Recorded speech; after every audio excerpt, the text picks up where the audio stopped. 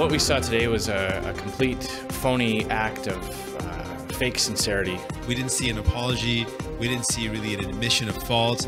We saw kind of a sidestep, collateral kind of comments that were made. Didn't really get to the heart of the matter. The leaders of Canada's main opposition parties cap off another week of attacks on the Prime Minister. From his position to the top of the polls, Andrew Scheer renewed his call for Justin Trudeau to resign. The new MP, Jagmeet Singh, isn't going that far yet, but is demanding a public inquiry. How effective have Andrew Scheer and Jagmeet Singh been in pressing the Liberals with Parliament on a break? Well, the Sunday Scrum returns in Ottawa. Susan Riley and John Ibbotson, Vicky Mochama in Toronto. Okay, well, let's look at Andrew Scheer. How effective has he been in handling this issue based on what we're seeing in the polls? A bit of a bump up for him, but still criticized for calling for resignations. Vicky, do you want to start us off? I think for Andrew Scheer, the resignation call is really the most concerning, because I don't know that anything in this particular scandal amounts to calling for a resignation. It's also seemingly at odds with what Conservatives in the House are doing, especially on the Justice Committee. They're concerned with sort of the process and the procedure and ensuring that they're getting the right questions asked and ensuring that they're speaking to the right people about this issue. Meanwhile, Andrew Scheer is not necessarily participating with what the rest of the Conservatives on the Justice Committee are doing. So I think there's a disconnect there. I also think it's not necessarily bouncing back on him. I don't think he's getting the benefit of this scandal. I think it's hurting the Liberals more than it's helping Andrew Scheer. Susan, I see you nodding in assent there. I'm looking at this from the point, as I look at all these things, from the point of view of a journalist and not a partisan. And frankly, there's no news coming from Scheer, and there's no news coming from Jagmeet Singh. Their reactions are, hyperbolic and entirely predictable, and their outrage, I would argue, is as scripted as Mr. Trudeau's attempts at sincerity. So I think, I think they have had no impact at all. That being said, I think a couple of opposition players have had major impact and helpful impact. One is Lisa Raitt, the most effective questioner, I would say, the Conservative MP, deputy leader, and the most effective questioner, I would say, on the Justice Committee. The other is Murray Rankin, a respected New Democrat, also a lawyer who actually announced that he's leaving. He also has been very, how would I describe him, disciplined. Both of them have been very disciplined and very well informed, very well briefed.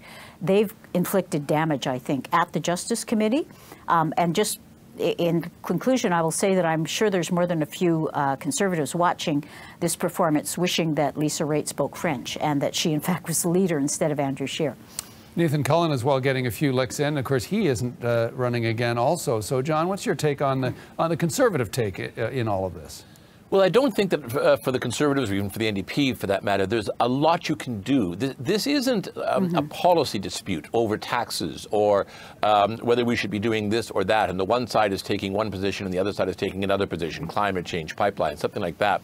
So voters have to choose. This is all self-inflicted injury on the side of the Liberal Party. And so at one level, all the opposition can do and should do is sort of step aside and let things unfold. Susan's absolutely right, though. The place where the opposition party needs to do its job is in committee, and Lisa Raitt, especially in revealing that there were communications between the former clerk of the Privy Council and the current one, the former clerk being now chair of it at SNC level, and that was a bit of a bombshell, sort of mid-testimony. So I think the Conservatives and the NDP are both doing the job that they need to do in the committee, which is where it matters right now. And for the opposition leaders, it's best to just stand aside. We want to address something that happened during the course of Andrew Scheer's town hall event on Friday. You're going to hear a man ask Scheer a question and then part of Scheer's response to it. And then we'll hear Andrew Scheer addressing the situation the following day after being prompted by a reporter. Have a listen. Trudeau gave $600 million to the Clinton Foundation. The Clinton Foundation is part of child trafficking and child sacrifice. If you study it, it's in the Pizzagate. And how do we get that money back? It's clear that a huge sum of the dollars that he has taken from Canadian taxpayers has gone to his own personal projects. You mentioned the Clinton Foundation. Why did you not call it out when you were asked that question? I heard the question was related to the government's, Justin Trudeau's decision to give a grant to the Clinton Foundation. That was what I answered. I didn't hear anything about the other aspect that you just mentioned. You mentioned Pizzagate theory. Pizzagate, yeah. I didn't hear that. I heard the Clinton Foundation part of the question. I heard other parts of the questions, but I certainly didn't hear that. Yeah, Pizzagate stood out. Child sacrifice stood out for me, too. The statement coming from Mr. Scheer's people after this says, Mr. Scheer does not keep up with paranoid American alt-right conspiracy theories, and as such was not familiar with the term until it came into the questioning today. So, since learning about the Pizzagate conspiracy, Mr. Scheer obviously believes it is ridiculous and dangerous, and that such conspiracies have no place in our political debate. So, perhaps a diversion from the main issue here, but something I think worth asking in terms of the stakes of all of this. John, do you want to start us off in terms of what he heard and how he reacted? Yeah, also the $600 million was a bit of a strange number, too. Look, a little inflated, yeah. Look, the Conservatives in general, and this leader in particular, have a problem, which is that there is an extreme right-wing radical fringe in Canada. Some of them are gravitating to Maxime Bernier's People's Party of Canada, but some of them are within the Conservative Party itself. And the first job of every Conservative leader, no matter who that Conservative leader is to marginalize, cauterize that very dangerous alt-right or nativist or extreme right wing. I remember I was down in Washington in 2008. When a woman approached John McCain at a town hall and said that Barack Obama wasn't born in the United States, that he was a traitor. And I remember John McCain stopping her and saying, no, he's a good American. He's trying to serve his country. We just disagree profoundly on the best way to do that. That's the kind of thing Andrew Scheer needs to learn how to do. He's a new leader. He's only been at the job a couple of years, but he has got to learn to figure out when he's confronted in situations like that to establish that these are always disagreements between citizens who are, loyal Canadians, and shut down any suggestion at all that he's pandering to the extreme right within his own base. Yeah, Vicky, what do you make of that exchange?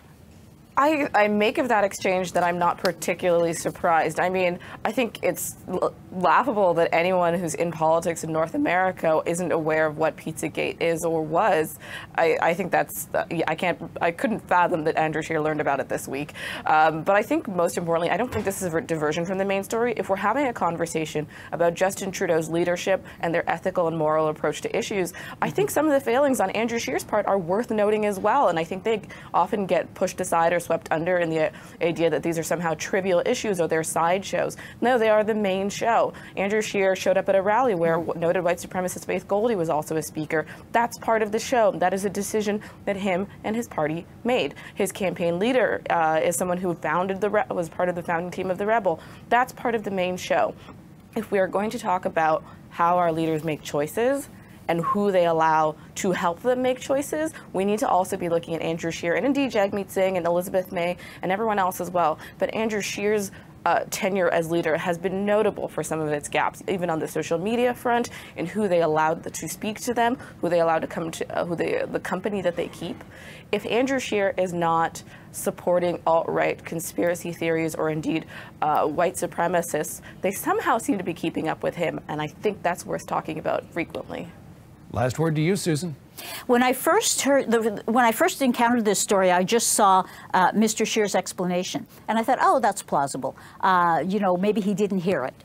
Then I saw the clip, and I thought, as Vicky just said, how can you be that unaware? In my view, he's so afraid, desperately afraid of driving certain voters into the arms of Max Bernier's party that he's willing to, accept, tolerate them.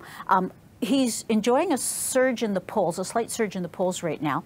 And I don't think it's got anything to do with him, to tell you the truth. I think there are a lot of swing voters who are really disillusioned with what's going on with the Liberals, and they're parking there because that's always been the traditional way to park. I think it's also worth noting, although not directly related to this issue, but that the Conservatives have not yet said whether or not they would allow a deferred prosecution agreement for SNC Lavalin, whether they would let this company off the hook, as it were. I think that's a very stunning and damning admission, actually.